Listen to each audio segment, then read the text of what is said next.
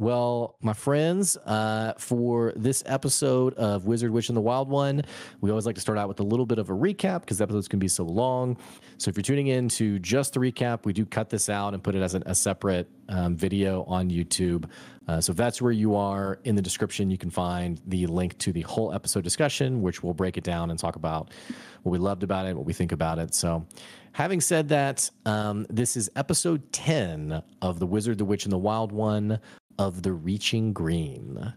The episode is going to open up with Ursulon, who's just finished recovering Naram's sword, Wavebreaker, from Will Gallows. And he's proudly, somewhat drunkenly making his way back to the Chantry, where he goes back to his room and finds a bottle of wine before falling asleep in a chair. Notably not falling asleep in a bed, a little detail of our spirit friends. We also jump over to Suvi, who we find out, although she's been told to do nothing till Steel arrives, she's unable to sleep in the governor's mansion and ultimately decides to head back to the Chantry as well, where she finds her room, the door off its hinges, splintered, broken into, and finds a note from Ame, who had come in there to talk to her, basically saying, hey, I went after the fox. He's going to go see Orima. And this note is sort of like thumbnailed, or it's not an expression. It's placed in a section of the book that talks about the gifts given to Naram, including Wavebreaker. Suvi sees this, freaks out, rushes over to Ursulon's room, wakes him up, and is like, we have to go. Like, shows the book. And it's like, we have to go. And then she's like, wait a second, you have Wavebreaker. Like, what happened? And Ursulon is very proudly like, yeah, Will Gallows likes me. He thinks I'm a big deal now. But despite that, Suvi's like, all right, well, we got to go help Ame. We have to go after her. So they get up and they rush out into the dark of night to help Ame and recover the fox. Ame, meanwhile, is heading to the edge of Port Talon and is asking the fox, hey, where are you? And the fox gives some directions as a fox would, like follow the rabbit trail. And it's not helpful at all. But ultimately, the fox is pretty unwilling to help because the fox is worried, hey, if you find me, you're going to make me come back. And like, I'm keeping to his last episode line, I'm going to have you do what you really should be doing, what you want to be doing. So Ame continues. She stows away in the back of a wagon that is carrying the witchfire, I think the salt or something to that effect, out into the area outside of Port Talon.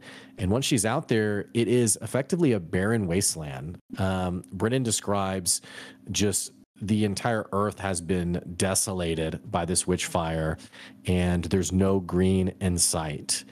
It's so smoky and difficult to breathe that she actually puts on one of the witchfire veils, I think is what it was called, before finally ducking out of the wagon and heading into the kudzu that is growing up outside of this burnt area.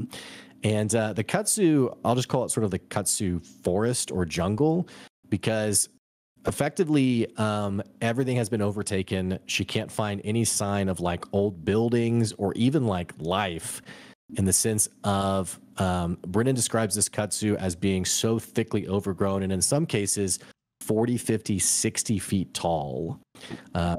Meanwhile, Suvi and Ursulon also make it to the wall.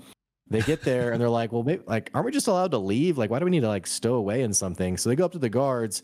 And they're like, well, let's actually have some kind of cover. So Ursulon's like, hey, my pregnant wife, my pregnant sister wants to go back home to, I think it was Lambry or something like that, and to recover some like old family heirlooms. And the guards are like, first of all, it's 3 a.m. Like, why are you guys leaving at this time? And second of all, I hate to say it, but Lambry is totally gone. Like, all of the city, everything outside of the city is totally gone. There's this back and forth of like the guards being like, I can't like rightfully let you leave. I mean, it'd be very wrong of me. And Ursulon's basically like, hey, can you at least open the gate so she can see the desolation and realize there really is no hope? So they open the gate, and then Suvi just decides to just run for it. And so she just starts full speed running out of the gates. The guards are like, what are you doing? And Ursulan's like, I'll go after her. I'll get her back. And so he runs out too. And the guards are like, what is happening right now? Again, 3 a.m. But they basically make their escape into the Katsu. I will say that Brennan has them do some constitution checks because they haven't slept. They haven't got a full night's sleep. And the travel to the shrine is a 1.5 day journey. So they're actually asked to make a roll. Suvi, either, I can't remember, there's a couple of rolls. I think at one point she's given advantage, and then another point, Brennan says, you know what, you don't even have to roll, because her military training, she would be used to this kind of like arduous travel. Ursulan rolls poorly and gets a point of exhaustion, actually. And as they go into the Katsu, he's actually going to grab onto some of the Katsu and try to commune with Orima. Orima is pissed, is like, who the heck are you? What's going on? What's happened to Naram? Very much furious and angry. And Ursulan is like, I couldn't do anything. There's nothing I could do. Like, Ursulan was out of luck. The people were too powerful for me to help. And Orima's like, too powerful. Like, what do you think I would do if I got involved? So Ursulan's like, that's a good point. And Orima basically says, I'm going after Ame, and I want you to bring me Wavebreaker, the sword, as sort of like an apology for not doing anything. We cut back over to Ame, who the Katsu has grown over so much that it's blotted out the sunlight.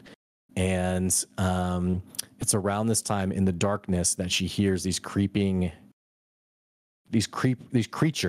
essentially like these wooden dendrite-esque creatures that come up from the earth, from the Katsu.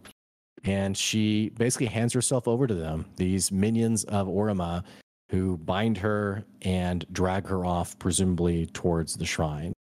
And that is where we go to a quick ad break before coming back to the second half. Do you want to take it from there?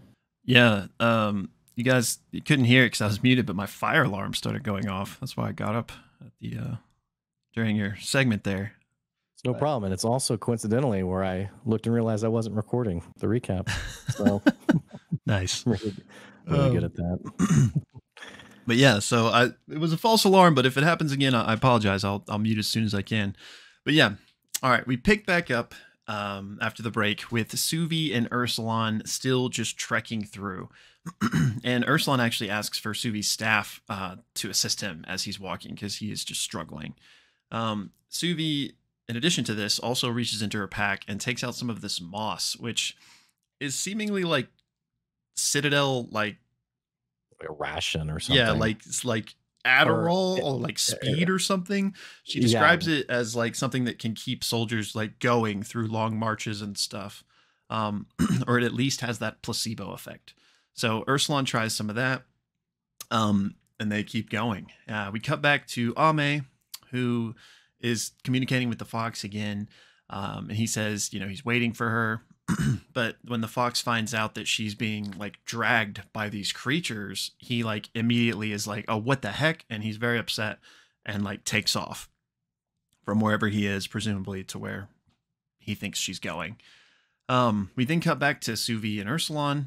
But before that, actually, Brennan has Erika roll for pack integrity, and she loses an item. So this is some sort of mechanic. But she says she loses the seashells that she collected from that first coastal town they were in. So cut back to Ursulan and Suvi. Again, Ursulan is just really struggling. But they actually run into the fox. And I think the fox is eating like a dead rabbit or something. And Ursulan is like, give me some of that. So they both start eating. Like a long decomposing rabbit. Yeah, or something. It was really gross, but Ursulan was, he was about it. At the point. So they all group up, and at this point, they're going to make their way into one of these kudzu like thickets. They make their way in, come to a shrine, and they basically, I think Brennan describes it as they've kind of passed through a doorway unknowingly, like through all this overgrowth. And it is indeed the shrine to Orima, and laid before it before it is Ame's unconscious body. And Brennan lets her know that she's essentially gotten a long rest as she's been placed here. And the fox immediately runs over and wakes her up. The group then begins communing with Orima, essentially, and Ame apologizes for everything that's happening to her and Naram. And she just says I want to speak for you in this conflict. Like, can I be your messenger? And Orima accepts. And she says, Ame says that she will help set things right, but please, like, in return, could you spare the city? The people, like, they didn't know what was going on. They had nothing to do with this. I'll teach them the ways. I'll remind them the ways. We will come and keep your shrine clean. But Orima isn't having it. And she is very angry, very upset. And she blasts Ursulon for being more human than Wild One at this point. And she lets him know that you will never truly be human either. Like, you're lost between these worlds and you've forgotten yourself. Even citing specifically that he's lost his breath.